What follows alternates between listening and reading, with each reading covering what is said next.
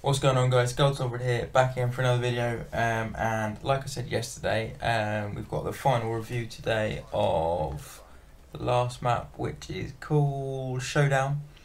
And as I said yesterday as well, I didn't do too well at all, really. Not a great gameplay at all. Hardpoint, another game mode that I don't really like, along with Quick Kill Confirmed. I am just a stickler for the classics, sort of team deathmatch, free for all, and other variations of free for all, like gun game. So yeah, I am a bit sort of not so diverse in my gameplays, but you know, that's just the way it is.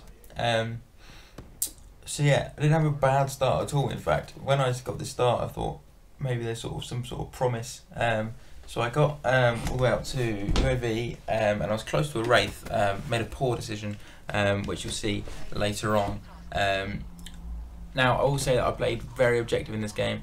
I was lucky enough to have someone on my team that did very well in this game, considering that the map is brand new. He's clearly learned it fast, and got used to it fast.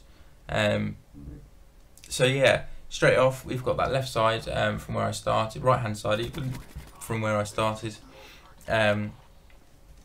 which is where a lot of action happens. So there's sort of a gap, jump up to a bridge, and a gap down the opposite side, and then as you've seen there's a small room where you can jump off the balcony into the main area, and after that I followed it through and came onto this right hand side, or this sort of starting side where I believe C flag is, and on the side you've got a disco, and a big building that you can't get into, and a path that goes all the way around it.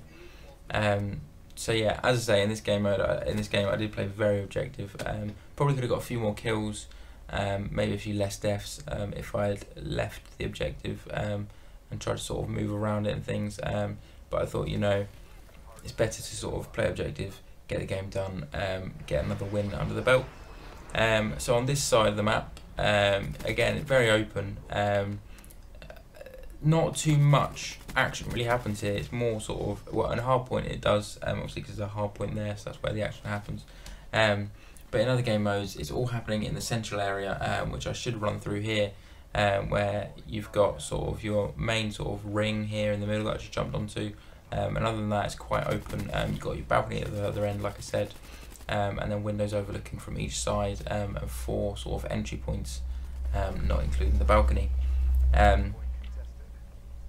In terms of approach, personally, I don't actually know which approach to use. Probably get an assault rifle, as there's going to be some long range bits, some short range. It's probably, I don't know, with the SMGs in Black Ops 3, you could probably get away with it for quite a long time, but you're never going to get the brilliant sort of gameplay that you would get with a good assault rifle.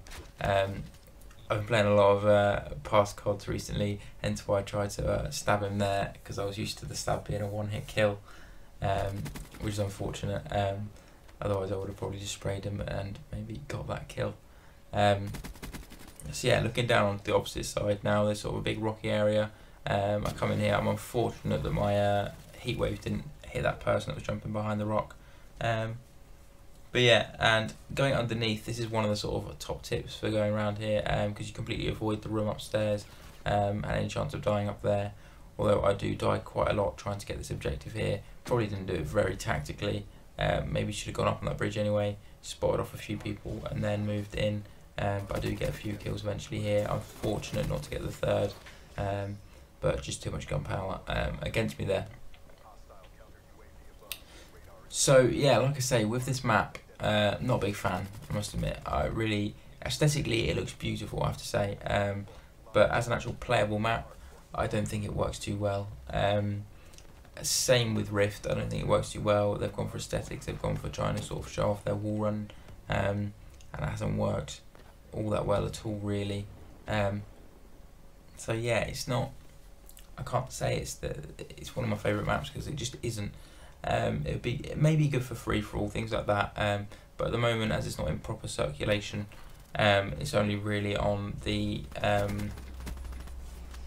its own sort of special playlist. You don't get game modes like that on there, so we haven't been able to test it out like that. So maybe, you know, in the future there'll be a video of me sort of eating my shorts, eating my words, and sort of saying that I do like this map for free-for-all, for gun game and things like that. But at the moment I just cannot see it, because on team-based games this map really, for me, just doesn't function very well at all. So yeah, sort of future plans, or going back to custom zombies. I've downloaded a few, I've got a few more downloading now, and yeah, so I should have loads of them coming up. Should be getting a bit more consistent, because with them I filmed my first attempt and that's it. It's not like here where I've had to search for a good gameplay, play a couple of hours to get, you know, a really good gameplay, although I was quite lucky with the other two maps because they sort of were quite quick. But with these I was searching for about 2 hours on each one, with this one and Rift, and in the end just didn't get a good gameplay. So I've ended up giving you a bit of a rubbish gameplay, but with hopefully a good view of the map and a good, well, I was going to say a good review of the map then, but I've realised in doing these how crap I am at reviews, because I just get completely sidetracked and end up talking about absolute crap that's nothing really to do with the map.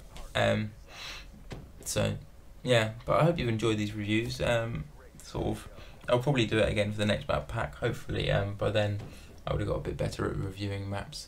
You know, but that's sort of the way the cookie crumbles. And like I said, with these two maps, I just couldn't get a good gameplay. Hopefully the next map pack, I love all 4 maps, I'll be able to get a good gameplay on all 4 maps, and it will just fall into place.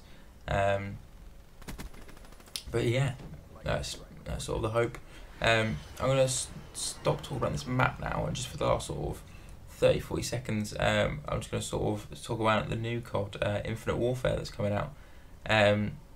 So I'm super excited about that, and everyone's slaying it, saying, oh, we just want the COD 4 remaster, things like that. And I'm sort of bucking the trend here. I'm really looking forward to Infinite Warfare. It's another sort of chapter.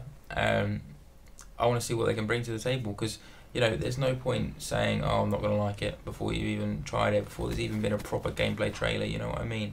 I feel like people are just too quick to judge nowadays.